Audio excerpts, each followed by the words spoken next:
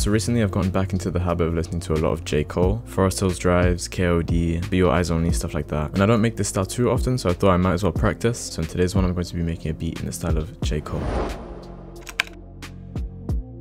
I'd say the first step is establishing some sort of drum bounce, so I'm going to set it to like 90 BPM, and I'm going to look for a reference drum loop. So I won't use this in the final beat, but I do want an idea of what I want my drum loop to sound like, so...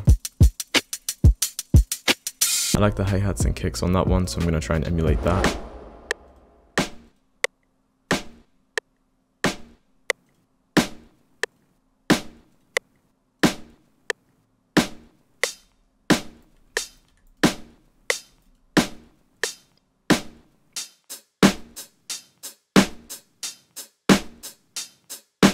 I'm not gonna lie, right now it sounds pretty robotic. Hopefully as the beat develops I can humanize it a bit more. To do that I'm gonna add a couple of hi-hat loops. Just gonna open up Splice and see what I can find.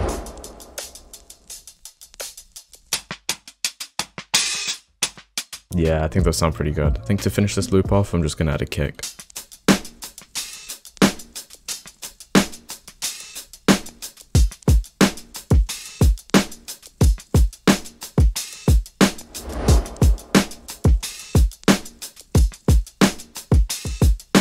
Alright, now that I've got the main drum loop done, since this is going to be a sample type beat, I am going to have to look for a sample. I'm going to use the same tool that I did in my previous video if you've seen it. I'm going straight to radio.com. Normally for these kind of beats, 1980s Spanish samples work pretty well. I'm going to switch it up a bit and go for like 1970s, 1980s Japanese samples, because that's also one of my go-tos. No.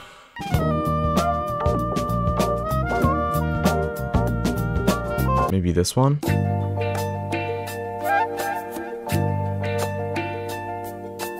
I think I found one. I've only really listened to like 12 seconds of it. If I start getting picky with a sample, it'll just overcomplicate the beat. So I'm going to drag that into FL Studio. For the hooks and verses, I'm going to need some vocals in this sample. So I'm just going to keep looking around.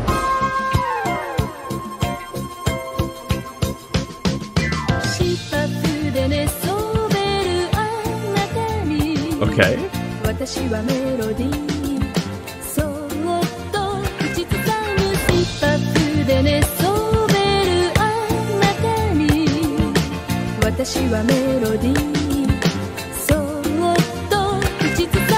Alright, seems to me that there's two choruses in this sample. I think I'm going to use the first chorus for hook 1 and the second chorus for hook 2 because it just makes sense. So now that I've got a rough 16-bar loop, I'm going to record it into Edison and then start chopping it out. It's like more or less in time. I think it's fine. I think that'll do. I'm going to pitch it up slightly so I get like that weird chipmunk vibe that I'm going for. Then I'm going to route it to a mixer track and add some effects.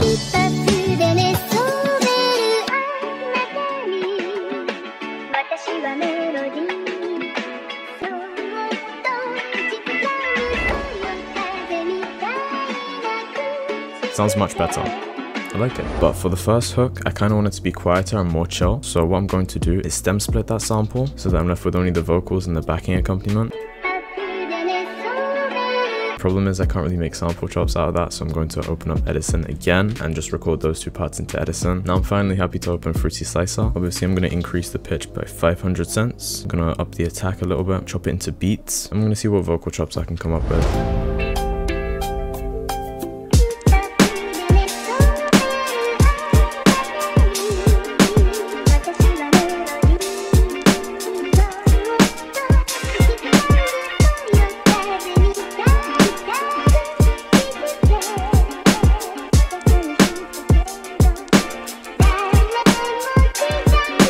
I think that melody might be pretty good for a hook, but I still need something for the first verse, so...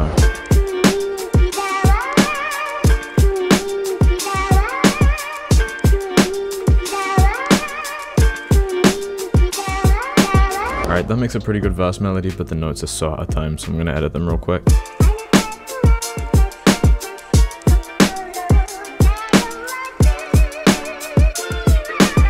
I think without a bassline now, it's getting pretty repetitive, so I think the next step is to add a bassline for sure. So real quick, I'm going to open Trillion. I'm going to go to my favorite staccato bass guitar.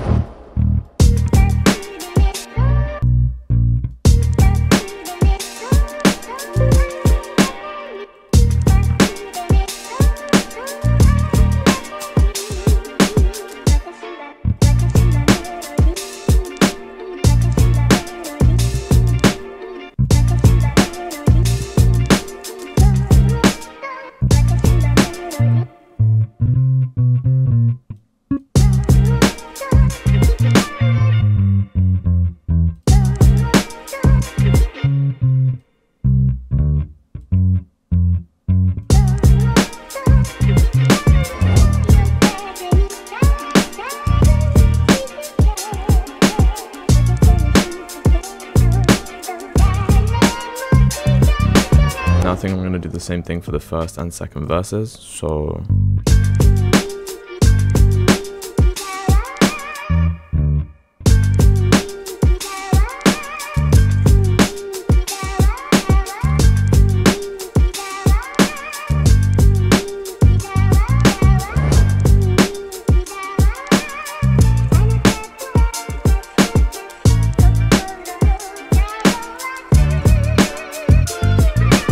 the first verse should lead into the second hook. The only thing I'm really going to change about the second hook, I'm going to use the same chops as the first hook, but I'm just going to use the second chorus of the track, if that makes sense.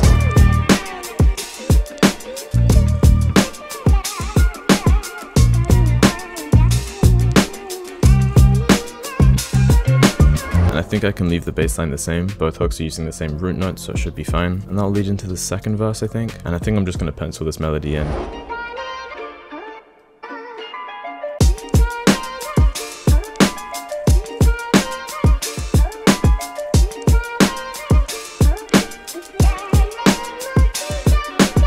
Now this verse needs a bass line as well. I believe it follows the same roots as the first verse, but just in case, I'm just going to pencil it in.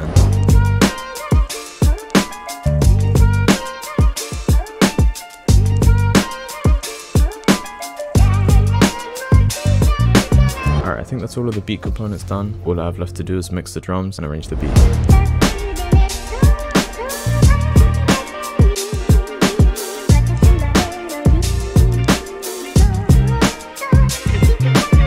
So the beat's basically done. Pretty simple beat arrangement. The drums are basically going throughout the whole thing. Let's just see what it sounds like.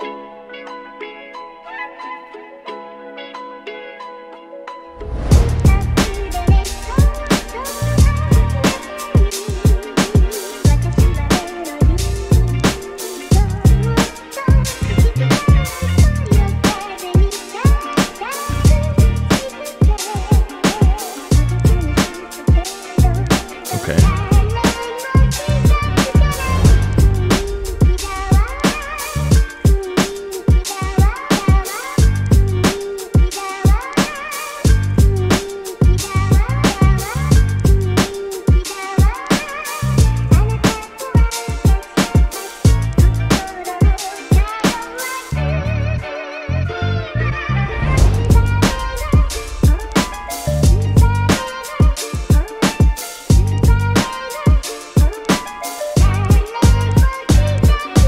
Honestly, I'm pretty happy with how that turned out. I don't make these beats too often, so this was just a good practice run for me, I think. For me specifically, I feel like it's useful to know how to make a bunch of stuff, so I feel like the sample melody is a bit too repetitive. Often happens if the sample you choose doesn't have enough interesting parts to loop or chop. Once again, thank you for watching. Hopefully, if you're looking for some inspiration, this video helps you in some way. And of course, if you enjoyed, feel free to like and subscribe. Let's just listen to the beat and see what I do better for next time.